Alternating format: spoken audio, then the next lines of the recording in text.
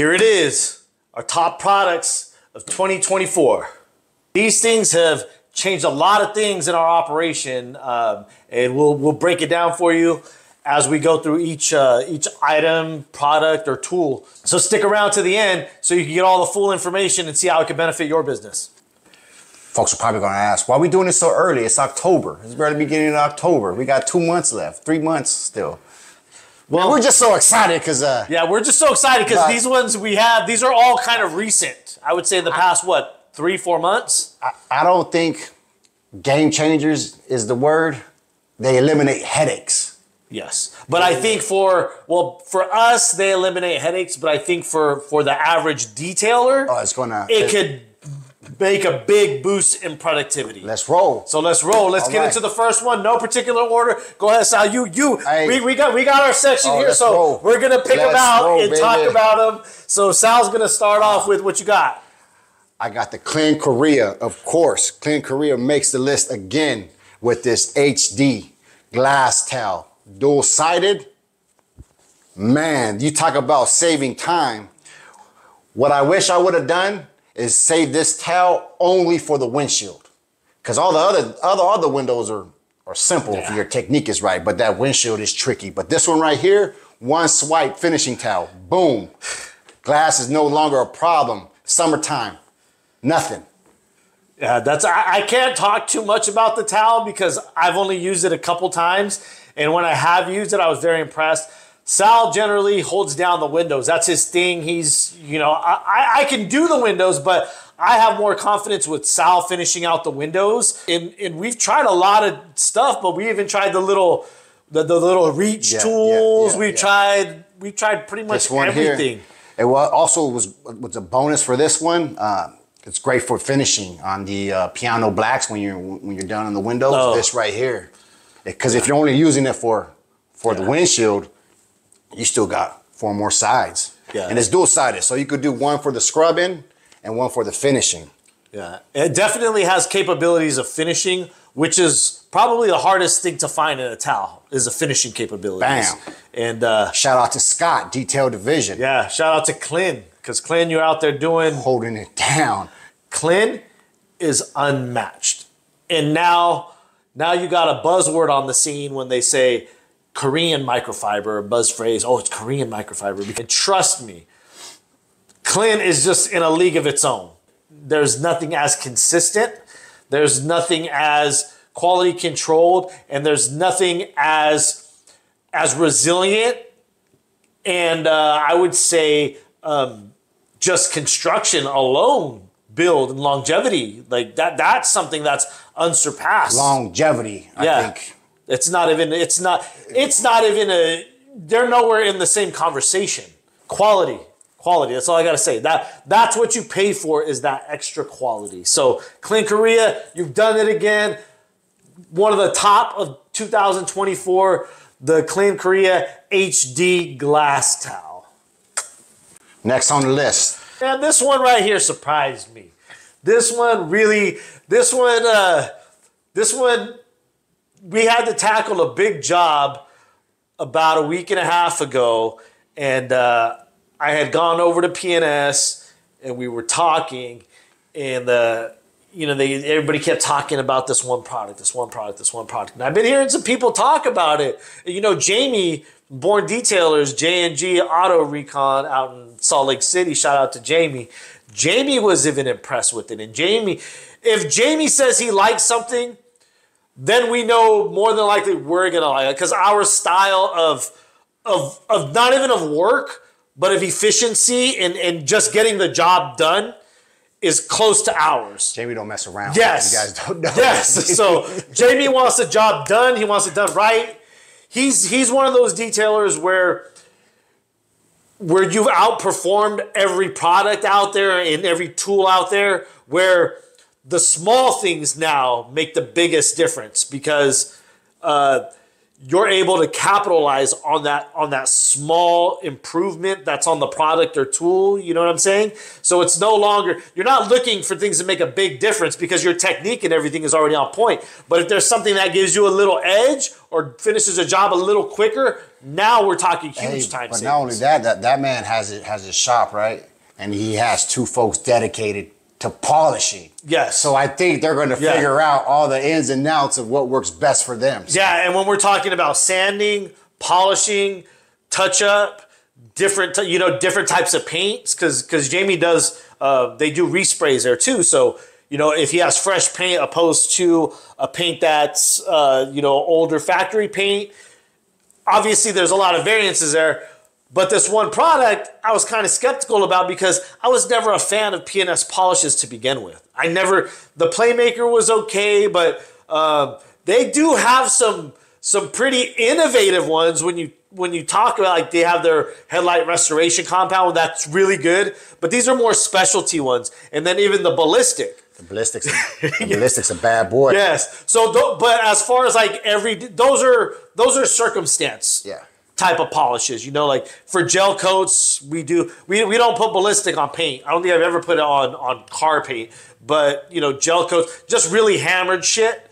The ballistic hits it, but the headlight restoration, that's for headlights. All the stuff in between, I was never really happy or never really saw too much. I wasn't impressed with. Let's just say that. What we got? What is it? So until this one came along. The Rehab Correction Cream by P&S. Man, this stuff, it's an adaptive compound, which means it's going to be pad reliant. So based off of how you're using, how you want to use a polish, it's going to react based off of the surface, the substrate you're working on, also the pad that you're using in conjunction with the correction cream itself. It has a wide range of versatility. This thing cuts away 2,000 sanding marks, 2,500, 3,000 sanding marks. Obviously, your sanding technique has to be good. For the most part, we haven't had any issues with this. We had something that we were working on a fiberglass trailer, and this thing was beat up. It was sunburnt. It was oxidized. It had vinyl residue that needed removal. We had to basically match the variances and really polish out and refine to get an even look throughout this thing. Yellow fine finishing pad, it was a one-shot deal pretty much. We did go over it to put some protection, but that was more of a wax application. But as far as getting the correction, getting it down, this did the job. It was strong enough to cut through all the scratches and the things that needed to come out.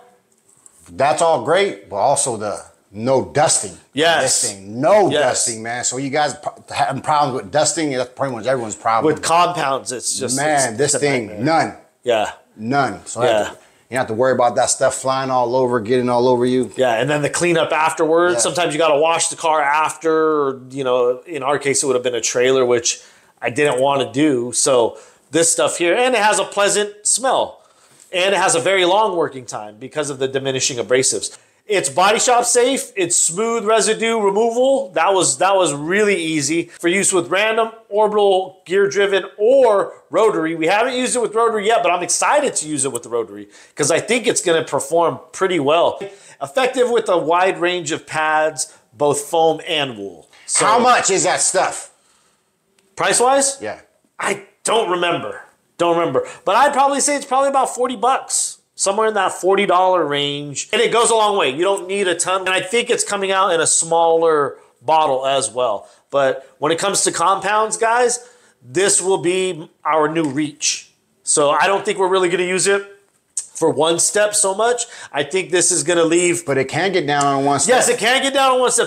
But depending on the pad you're using, this one's probably going to show a little bit more of that haze. So if you don't mind following up with a quick hit afterwards, even on your one steps, this may be the one to go to because this thing will cut out real nice. So that's another one. So P&S, you made the cut with the Rehab for 2024. Good stuff.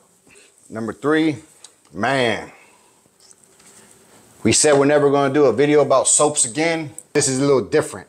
All of Coach Kimmy soaps. Here, this is Active Foam. They got Gentle Foam, Active Foam, Super Foam. They all have their place depending on what you need from the vehicle. This right here, Active Foam. Man, we use Active Foam on our maintenance. You talk about, all our maintenance is ceramic coated. We maintain them bi-weekly, monthly, so they don't get banged up. But this Active Foam, no scrubbing. Yeah. We ain't with the scrubbing on our maintenance. We're in and out, and this saves us time. And man, spray this on with the IK. Yeah. We go on with the IK. We don't even pre-rinse. We just go on straight with the IK, let it sit for a little bit, hit those rims, let that all dwell, and then we just go in and rinse off, and then we dry, and then we put our finisher on, and we're done.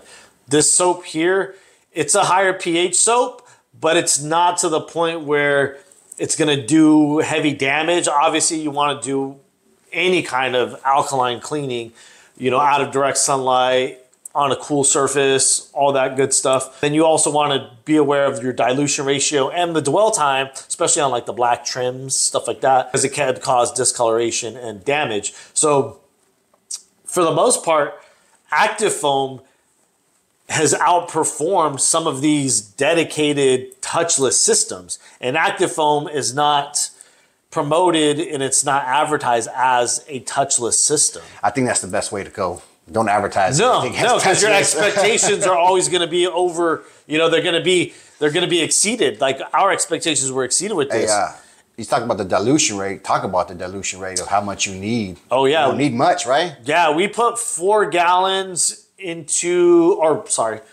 put 4 ounces into 2.5 gallons. So, or anywhere between 3 to 4 ounces, depending on the dilution that I'm looking for, into the 2.5 gallon IK foamer, the battery one. That thing right there, that will give us enough for about what, 5 cars? Mm-hmm. Maybe about 4 SUVs and about 5 to 6 sedans with that. So you want to talk about stretching the amount of product you're using. It's a good ratio. For all you guys that got them fleets, Super Foam. Oh yeah, Super Foam is the next one up. We're just showing Active Foam because we didn't have to want to pull out all of them. All Coach Kimmy soaps. Yes, all of their soaps perform ridiculously well. The Nano Magic as well. We've used the Rejuvenation wash one. But their soaps, they're ridiculous. They're on another level. And when we do have a rough car, we will throw this in our foam cannon, shoot it on the foam cannon, and scrub with it. And the vehicles that are, maybe it's seen a rough road trip or something that we would normally have to wash the car twice. With confidence, the Active Foam will knock it out of the park on the first shot. So for all of those stubborn cars that you have, or if you guys feel like you're washing a car and even at the end you start to see that hazing, or you just know it's not as clean as it could be, it could simply be you're not using a soap with enough alkaline in it. It's not always the pre-wash. Sometimes the pre-wash just doesn't do the trick. And sometimes rinseless washes don't get all that film off that you need. Rinseless washes have their place, but when you're pulling out Active Foam, that's a whole nother level of cleaning. And it's not the everyday cleaning we're talking about. We're using it as a touchless process. We're not using it with, so if it's strong enough to be used as a touchless process, for sure it's good if you're doing a contact wash. They all smell marvelous too. Yes. It's really nice smelling this when you're working. Shout out to Casey putting us on game, man. Saved us a whole lot of time and headache. Thanks, Casey. Yes. All right, next on the list. All right. Some people maybe we're late to the game on this. Let's hold off on this one. All right. Let's go into this and let's tell them why. All right. This is the old faithful PNS paint gloss. You might be wondering, why is PNS paint gloss on this list? That's been around forever. We get it. It's cool. It's just a detailer. To us, it's outperformed pretty much every quick detailer that we've tried. Paint gloss provides a little bit of protection. It's not going to have what a sealant is going to have in it, but it's going to have something. So if you're doing maintenance washes on vehicles, this is a perfect one. Even as a topper, this is perfect. The reason this has outperformed everybody is because of the ease of application and its range. You can put it on a hot surface, a cold surface. You can put it on a humid vehicle. You can put it on a vehicle that's still semi-wet, and you're not going to have hazing and streaking afterwards. Finish with your glass too. No problem on that. Piano blacks on the interiors. If a car is going to a car show and right before the show, lights come on, the worst thing is to be under those lights and start to see streaking appear. And then you got to go all the way around the vehicle and make sure that every inch of it doesn't have a streak anywhere. This here is always the closer for those. Even if I'm using Defender, even if I'm using Bead Maker, if I'm using something to put a sealant on underneath, I'm still going through with this on top just to make sure that everything is just clean, just to ensure the clarity of the surface, that there's no streaks or imperfections or uneven areas or high spots on the paint. This is one of those things where we include in the client's DIY package that we recommend because it's so easy to use. Anybody could use it. Because we know they're not going to mess anything up using it, and we know that it can be used on an array of different surfaces. So we usually give them Express, we usually give them this, and then we usually give them a towel for each. That's usually what we give them. Because of exactly what we said. It's easy to use. You can apply it to any surface pretty much except for fabrics. You can clean glass with it. It encapsulates, and it's going to give you a little bit of protection, and it cleans up easy. So that's something that I think every detailer should have. And I didn't realize, we slept on this one for the longest time.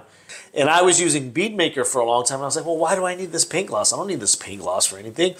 But it's probably door jams. This right here is like a utility player. Like when you have those utility players on football teams. That's Cordell Stewart? Yeah, kind of. Better than Cordell Stewart. This one is when you have a utility player is a player that can play pretty much any position on the field. So they could return punts. They could play wing back if they need to. They could play receiver. If you need them to go in for safety or special teams, they're there to hold it down. So that's pretty much what this does. It holds it down. When we're doing the final touch-up on rims, we're using paint gloss. When we do door jams, we're using paint gloss. When we're doing the final wipe downs on vehicles that are already ceramic coated, we're using paint gloss. If the windows are in really good shape and they just need a quick wipe down, paint gloss. Screens in the interiors, piano black, paint gloss. So it's one of those ones where you're not having to worry about putting a ton of protection on anything. It's not going to drain the pocketbook. Say if we were using Defender in its place. No residue. Yes, no residue. Cleans up nice. P&S paint gloss it just keeps holding it down, and it's just something. Every time I grab it, I know that it's going to perform really, really well. And I've been comparing it to other ones that I've been trying this year, and it's like that staple. It's like the Clean Korea towel. Nothing's coming close to it. So P&S paint gloss, you in it again, 2024. All of our favorite products that we're mentioning, they're all going to be linked in the description below. Number 4. Again, this stuff is so good, I made it 2 years in a row. BioBombs. 2 years in a row. That's how good it is. Odor problems, it's odor eliminator. Man, we use they have the BioBomb minis, which you could put it anywhere. You could put it in your O&R, you could put it in your distilled water, you could throw them in your steamer. Hell, you could throw these things in your washer if your washer's smelling funky. Yeah. And not to mention, they're air fresheners. They got a wide variety of different scents. These things last, up to 90 days. The longevity of those things are insane. We put those things in our house, not just for vehicle use. Yeah, these are, the products that they make are for a wide range of use. And if you go to their website, which is in the description below, they have a wide array and variety of different products that you can use for household, for, you know, if you're on mobile jobs, if you're in hospitality. All of those things make a big difference when you're talking about appealing to senses. So we even have one here in the studio that we're currently enjoying on a day-to-day basis that we don't realize, but when clients come over, say, oh man, it smells really good in here. What's going on? We keep them I have one in my bathroom and I have one in my bedroom. Like always, that BioBomb stays in there. And you forget they're there, but you know they're still working when people come over and they're like, man, it smells so good in here. If you're doing a smoker's car, if you're doing any type of vomit, food removal, like spills, like heavy, just nasty stuff, we don't do a lot of that work. But when that work does come our way, oh, we're throwing a BioBombs and we're throwing it in there first. Because what it's going to do is it's going to neutralize and kick everything out. You may have a little bit of, leftover smell from the actual BioBombs, but I would rather have that smell than the actual, what the issue is that we're cleaning.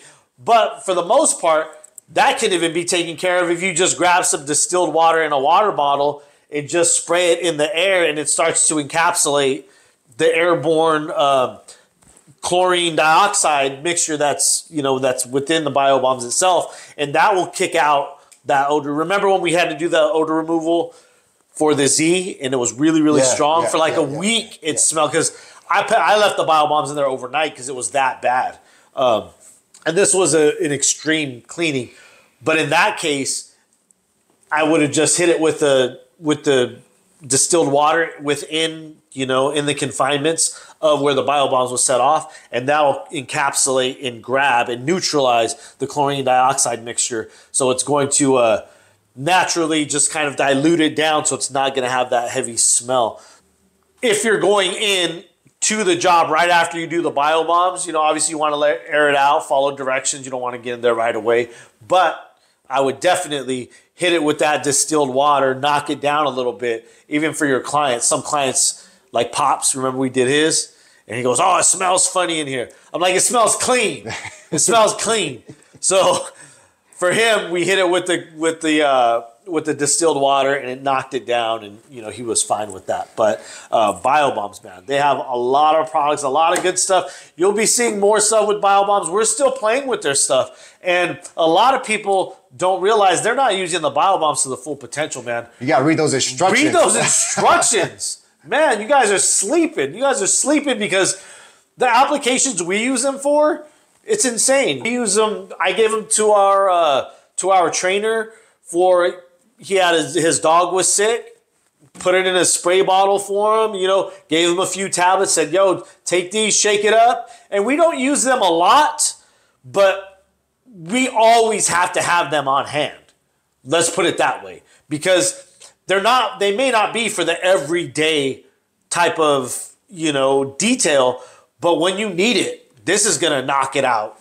Yeah, if you want to leave an impact, you got a first-time client, you want to make sure that not only the car looks clean, you want to make sure that car is smelling clean. Yeah, BioBombs, way to go. And if you've worked on older cars that have been kind of sitting for a while, they kind of have like that weird, like stale smell. It's not like a dirty smell. It just smells stale. Like the plastics haven't moved in a while. The leather hasn't moved. And the things are just, it just smells weird. So anyway, that smell is hard to remove. And sometimes you can't get rid of that smell from cleaning. You clean it, you steam it out real good. Unless you're putting some kind of, trim restoration or leather treatment that is kind of masking the odor of that stale smell, you're still going to have that stale smell. But the BioBombs gets rid of that as well. So it's a true air quality reset when you're going in there with the BioBomb. If a vehicle has traded hands, if they bought a used car, or if they're going to sell their car, that's something that needs to be recommended from the get-go. BioBombs, you did it again. Congratulations. 2024 is Oh, also about BioBombs, you having any issues, you got questions, reach out to them. Their customer service is great. They're going to let you know, address your issue, get you taken care of. This next item we picked up maybe about a month and a half ago, 2 months. And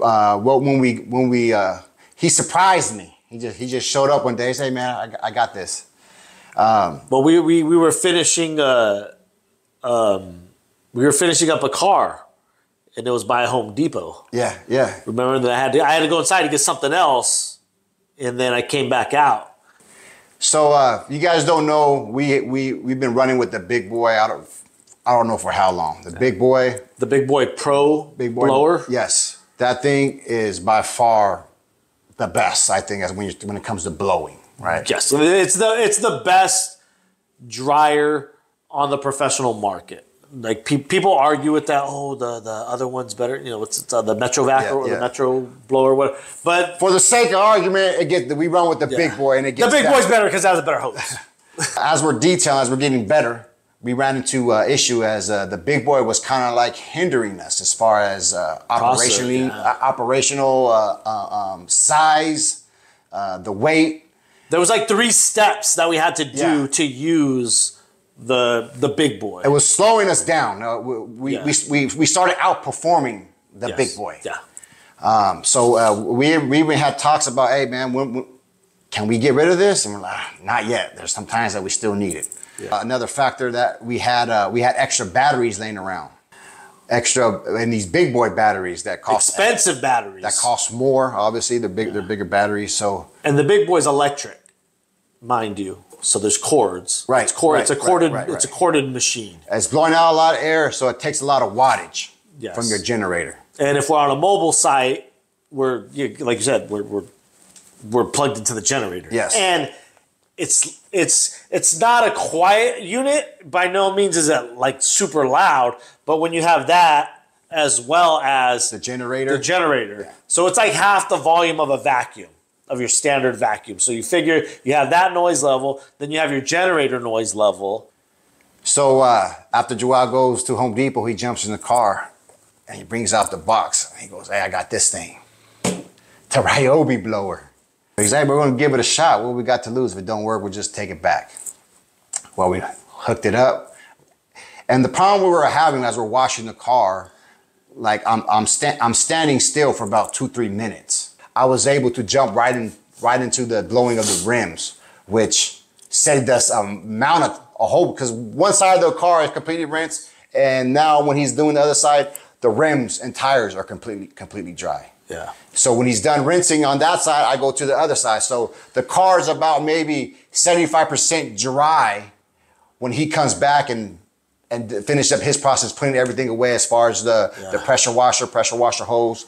So this right here has a lot of power. It's definitely not as strong as the big boy. No. However, this has a little bit less than that one motor. Maybe it's about the same. I don't know. No, it's about the same. It might even be a smidgen above. It's in that range of the one motor. Definitely not in the range of the 2 motors on the big boy. Yes. But again, the price of the big boy is over $400.